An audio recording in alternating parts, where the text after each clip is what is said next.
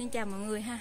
Như đã hứa thì bên mình sẽ test cái mạch này với lại cái 3 tắc đôi, 2 trung, 2 trép 250. Rồi. Đây. Bên mình test trên mình FQ ha. 9AH.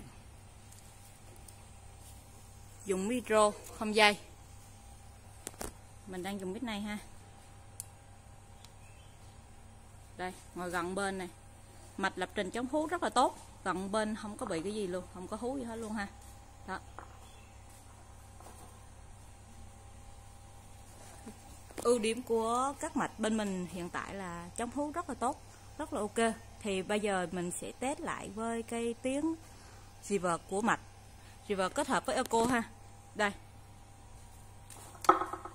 Alo. Alo. 1 2 3 4. Alo. 1 2 3 4 5 6. Đó. Cái tiếng reverb đó rất là tốt.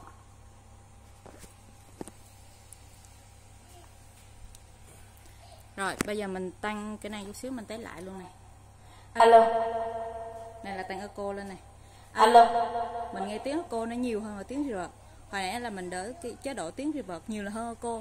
Ví dụ ai thích tiếng hát bằng reverb giọng mạnh á, thì mình đỡ reverb thôi. Hát nghe nó giống như cái cách ca sĩ hát nhiều hơn. Còn bây giờ cái giọng mình mà nó yếu ha, thì mình tăng echo lên. Mình tăng cái phần mà đỡ cái tiếng echo nó nhiều hơn, cho những người hát cái giọng yếu và thích cái hát bình thường như trước nay mình vẫn thường hát là hát chế độ echo. Alo. 1 2 3 4 5 6. Đó. Rồi ha, ok ha. Này là phần mic. Bây giờ mình sẽ test phần nhạc này. Đánh ca ngay không cặp bass 3 tóc.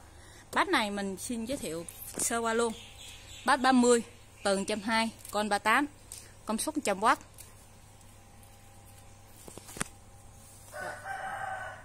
Mình mở nhạc ha.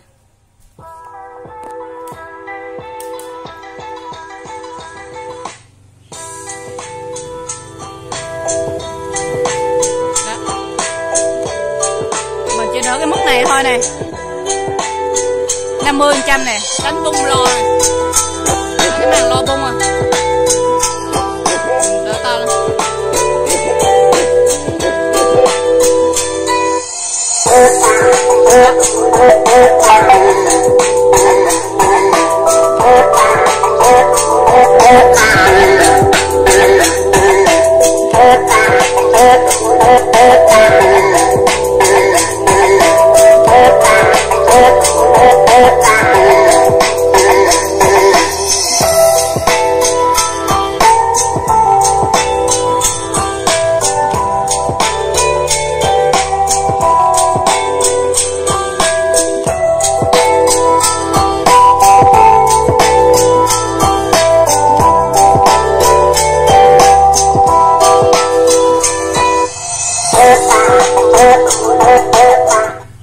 Rồi ha, bây giờ mình thử một bài nhạc.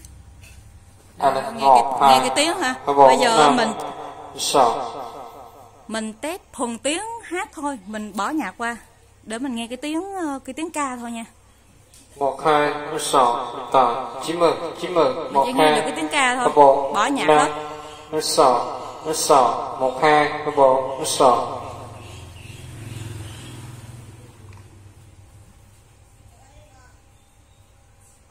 Một hai sáu.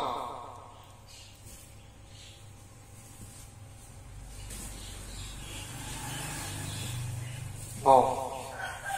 Đêm nay trên phố mưa tới bờ, lòng nghe bao nhớ nhung đầy vơi. Làm sao cho em vui, còn ai cho em vui, bằng trên đôi môi ôi tuyệt vời. Đêm nay anh biết em thương nhiều, buồn tên trên gác khuya quạnh hiu.